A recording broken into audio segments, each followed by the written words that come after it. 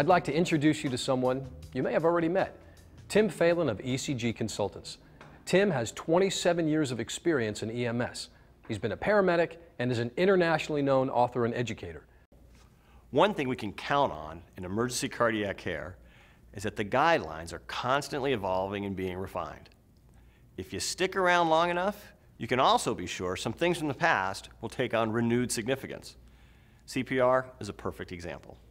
It's been pointed out that there are 3 treatments for adult cardiac resuscitation that are unequivocally supported by the evidence: CPR, defibrillation, and oxygenation with ventilation. 2 of them, defibrillation and oxygenation with ventilation, have traditionally received tremendous attention. There's always been a lot of emphasis on layperson CPR, but we're once again appreciating the importance of healthcare workers providing effective CPR. So let's talk about what makes CPR effective. Coronary perfusion pressure, or CPP, is the measure of the pressure that drives blood flow to the heart muscle. The heart normally maintains a CPP of 60 millimeters of mercury or more.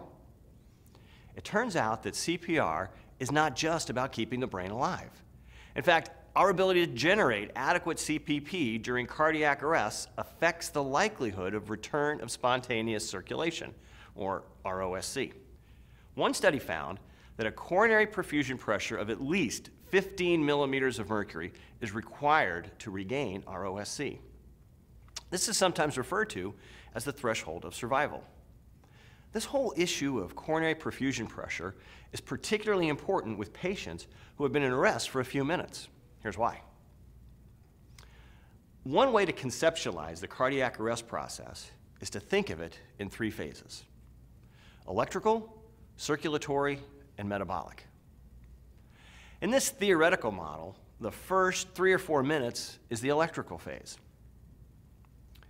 In the electrical phase, the heart is most likely to be responsive to immediate defibrillation, which is great, just so long as you have a defibrillator readily available. Unfortunately, the more common experience for rescuers is to encounter the patient several minutes into the cardiac arrest during the circulatory phase. It's at this point where the ability to establish adequate CPP is linked to the likelihood of successful ROSC. Beyond the circulatory phase is the metabolic phase. When the patient enters the metabolic phase, the byproducts of metabolism have built up to the point that ROSC is very unlikely. Examples of the role of CPR in improving resuscitation outcomes have been published. 2 of them investigated how a brief round of CPR before defibrillation affected survival to hospital discharge. One found, among patients with a response time of 4 minutes or longer, providing 90 seconds of CPR before defibrillation was associated with an increase in survival from 17% to 27%. Another found among patients with a 5-minute or longer response to their cardiac arrest, their survival rate went from 4% to 22% when 3 minutes of CPR was performed before defibrillation. Another researcher found that it takes about 90 seconds to achieve the desired increase in CPP. And pausing CPR for, say, the time it takes to switch rescuers causes coronary perfusion pressure to drop, and it takes several compressions to reestablish the previous levels. Given the importance of effective CPR, the burning question is, how well do we do CPR? According to one study, our CPR tends to fall a little below the 15 millimeter of mercury threshold of survival. It's also important to note several studies show the proficiency in chest compressions drops rapidly, often after only 1 minute. And those studies were done with the older, easier standards.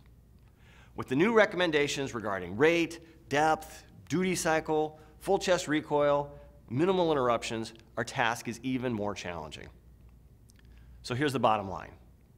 It's critical to perfuse the heart and brain well during cardiac arrest. The international guidelines for CPR have been modified for just that reason. However, most rescuers have difficulty meeting and maintaining those CPR guidelines. As a result, rescuers everywhere are looking for solutions to improve the quality of their CPR and, in doing so, hopefully improve outcomes for cardiac arrest.